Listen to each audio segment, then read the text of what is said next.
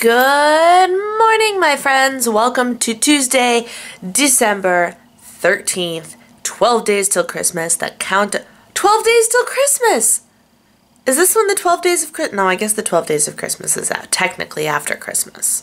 But it's 12 days till Christmas, so all of you with the 12-day advent calendars can start opening them now. Hip hip hooray! I don't have one of those. I just have the tea one. Breakfast is happening. It's the same as yesterday, except for instead of raspberries, I have 2 clementines. So it's 1, 2, 3, 4, 5, 6, 7 points with the coffee. So that's what's happening food-wise. I was perfectly on track yesterday, which was awesome. It feels really good on days that I stick to the 30 points and still manage to feel full. Like, there are days that are like, yeah, I did it, but I was miserable doing it. Yesterday was not one of those days. I was actually totally okay with how it turned out, and I got to eat my donut, and I felt full. It was good. It was a good day yesterday for Weight Watcher stuff. So that's awesome. What's up with this hair, man? Good grief. Anywho, today, if you recall, is errand running day. So I have my gym clothes on already. I've got my video uploaded for yesterday, which is today, and you know, all that vlogception stuff. And I'm going to eat, and I'm going to hopefully get my butt moving. There is a slight problem in that I woke up this morning. Oh, that reminds me, I need to take ibuprofen. I woke up this morning and the area, I guess it's the small of my back, right below the small of my back. You know when your back starts to arch back out towards your tailbone? That feels like this today. Like, it's so tight and hurts so bad. Not so bad, but it's really difficult to move. Really difficult. So I think I have to try and see if I can loosen that up before I go to the gym, because I want to go to the gym today. But I don't want to hurt myself. I'm going to take some ibuprofen, see if I can stretch it out, loosen it up. Maybe take my I have a little blue torture device is what I call it. I will show it to you. It's this like self-massage thing, so you can, it's just this weird S-shaped thing. I'll show it to you later when I use it. But I call it my blue torture device. I might try and take my blue torture device to my back and see if that helps.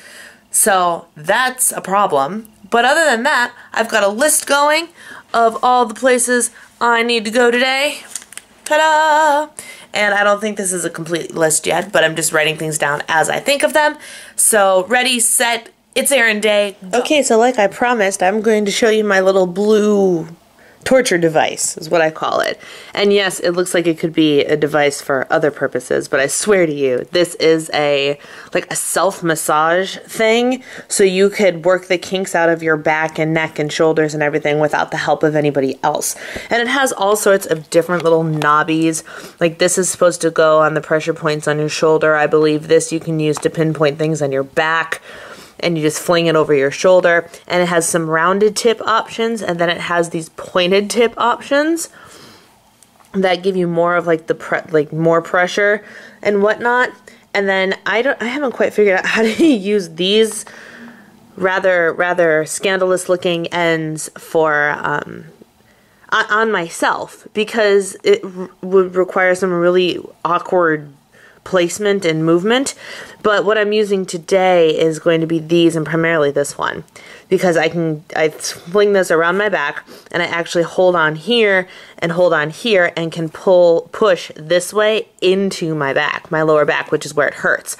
So what I'm going to do is, I already worked with this a little bit and it didn't really help, but I'm going to put some Icy Hot on it and massage some Icy Hot into my back.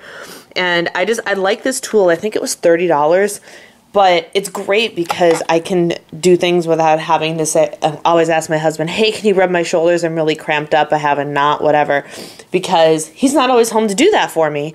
And he will, but I'm intense and in pain more often than he's home to fix it.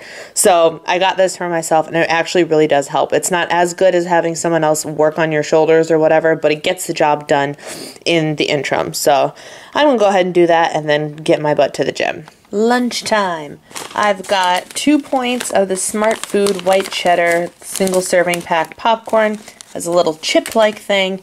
I got vegetables for 0 points, and this is a chicken, fat-free cheese, mayonnaise, pickles, mustard wrap on a Fit and Active wrap from Aldi, and this is 4 points total. So lunch is 6 points, and I'm currently trying to figure out where I'm supposed to go to, wow, my lips look red in this light.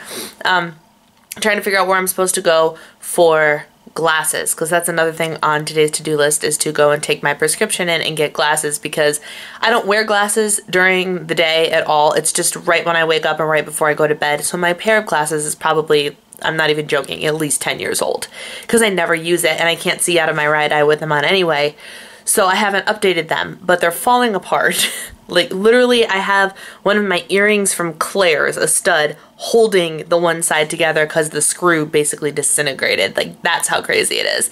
So I am going, and I need to go order a pair of glasses before December 31st, because that's when insurance will pay for it for the year. We have like we have X amount of money to just spend on eyewear stuff every year. So I'm going to go and do that before everything rolls over and starts fresh. So I have to figure out where I want to go. It's that time again. It is tea time. Today is the 13th, right? I think so. What do we got? Cream caramel rooibos. Ooh. Caramel sounds really good. It's pretty late. It's almost 9 o'clock. That doesn't focus. It says 0. 0 and caramel flavored. Yum, yum, yum. I can't decide which tea I want to drink. It's between this and I think this one, the Bear Trap. I might make the Bear Trap. That sounds pretty good. It is, like I said, almost 9 o'clock. It's 20 till. It's been quite a day. My friends, it's been quite a day. I went to, where did I start? I went to Jared, the Galleria of Jewelry. You know, oh, he went to Jared. I went there because that is where my husband gets most of my jewelry, and by most, I mean I have, I think, 3 things from there. He got me, my ring is from a little private jeweler down in Florida, but he got me for our wedding, his gift to me was this necklace, like the Journeys necklace, because he was like, well, what kind of jewelry do you want? I didn't know I was getting a piece of jewelry, but I told him, I'm like, if you ever want to get me jewelry, I would much prefer something that I could wear every day rather than some big, fancy, expensive, flashy piece. You know, like flashy is gorgeous, but when am I going to wear it, as opposed to something that's a little bit more subdued, but something I can wear every day. And so he got me the Journeys ring, and it was perfect. I wore it on my wedding day too. And so that's from there. Our first anniversary gift was a pair of earrings from there, and then last year's Valentine's Day was a pair of earrings from there. And they have this lifetime warranty or some sort of plan where it's like diamond replacement, all sorts of good, exciting things, but you have to go and get them inspected every 6 months. So we have all of my jewelry on a schedule of December and June. So I wanted to go ahead and make sure I got that done so I didn't forget and had to like scurry home on New Year's Eve and hope that they were open or something. So I went to Jared, and that took all of, 15 minutes. It took me longer to get there than it did to actually get the thing done. And then I went to JCPenney, and I went to Macy's and found what I needed at Macy's. Granted, the selection, I was looking for a particular kind of candy, and they usually have a kiosk in the mall, but they don't this year, and it was sold in Macy's, but the assorted stuff wasn't, there was 1 box left, so I grabbed the last box. I was like, well, this stuff must be pretty popular. So I did that, and then I went to JCPenney to try and, I'm seeking inspiration for my husband's gift, and I actually, I have a couple of things for him, and I think you've seen one of the other things. But I even texted him, I'm like, I want to let you know that gift shopping for you makes me sad. He's like, why does it make you sad? And I'm just like, you're so particular about everything that anything I've considered, I've thought of a reason not to buy it. Because my thing is, I really want to get him something that I know he'll like, but he's so picky that I can't think of anything to get him that I know he'll like. And it makes me feel like a little bit of a failure as a wife, not knowing how to get Christmas presents for my own husband. You know what I'm saying? Like, oh my gosh, it's so frustrating. Like, I know he needs a new wallet. He's given me he's come up with items that have not made it onto his Christmas list of things that he needs. But there are things that he needs to go to a store and pick out himself, because if I choose it for him, it's going to be wrong. You know? Are any of you wives out there in the same boat? Like, if you pick something without him doing his research, you will probably inevitably be wrong. That's how it is trying to buy him pretty much anything. So he needs a new wallet. I looked at a couple wallets today. I don't know if they're right or not. The ones I looked at look almost identical to the one he currently has, but I feel like if I buy it, there will still be something wrong with it, you know? And it makes me sad. I want to be able to get him good surprises, you know? And currently, I don't feel like I can. So Christmas shopping for him has been a pain and a bit depressing. So there's that. That's why I went to JCPenney. And I went to go find myself a belt. Failed there too. Because the belts that I saw, I feel like I found the exact same belt that I already have. Same brand, same style. I feel like it's made a lot more cheaply than the one I currently have, which is falling apart. But I looked at it, I'm like, I feel like this just feels so cheap. And whatever. So I didn't buy it because I'm like, I'm going to go find myself a better belt. So I went to JCPenney and had no luck. I might have treated myself today. Because, look at me justifying this. There's no excuse. There's no reason. I don't need to justify or reward myself with food. But I did because I've been in so much pain today. I don't think I hopped back on here and said that. The back pain that I started with today, that started kind of in the center lower part of my back, it migrated up the left side, and so it's like right under my rib cage now too. It's very, very pleasant, let me tell you. And so I went to the gym with that pain, and as it got worse, but it got progressively worse as the day went on, but I had to do all my shopping, and I'm like, I can't put this off. So I went and hauled my butt through the mall and all that stuff with my bionic legs on. And anyway, and I feel so crummy because of it. I really do. Like, it's not a sickness. Like, I feel like I'm sick, but I don't have any symptoms of being sick. It's just this, like, the pain and tension in my back almost causes like feelings of nausea, so it makes me feel like I'm sick. It's very strange, and I really don't like it. But anyway, I rewarded myself by going to the Cheesecake Factory and picking up a piece of their seasonal cheesecake, which is peppermint bark. I've never had it before. I love Cheesecake Factory, by the way. Love it. And I had that as my dinner because I didn't know what else to eat. I was going to eat my other Sandwich Brothers breakfast pita. Apparently, my husband ate it on Monday morning and didn't tell me about it, and it was my last one. So I was like, man, I was going to eat that, and then I couldn't find it anywhere. So I might have had cheesecake for dinner. Whoops. But I don't even really feel that guilty about it because you saw my lunch, you saw my breakfast, so I had all those points left, and I far exceeded my step goal today. So tomorrow's another day, and I will be back on track, and there will be no cheesecake, and it will be fine. So I went to Cheesecake Factory.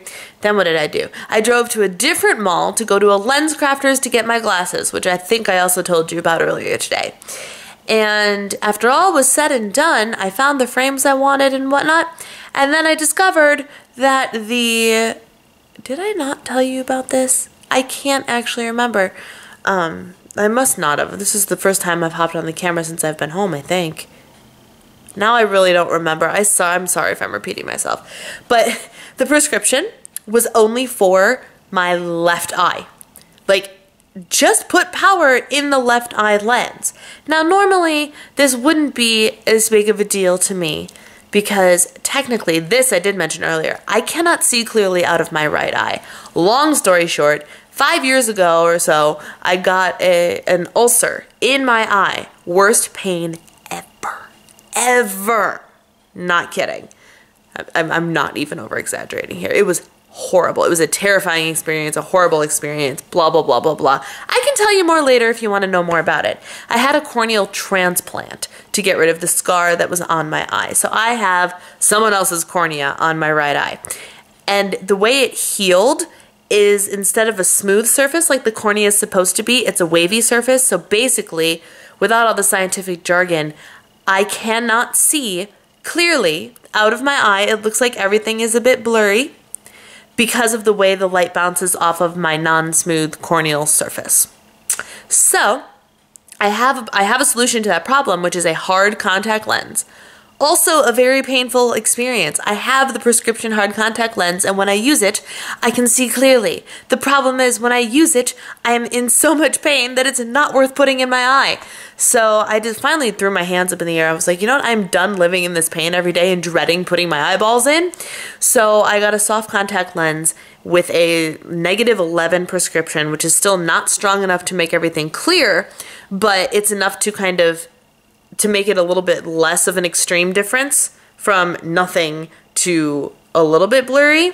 So the doctor gave me the strongest prescription he could for my eye. So I still put 2 contacts in every day, but I do all of my seeing out of my left eye. So I guess I'm technically legally blind in my right eye.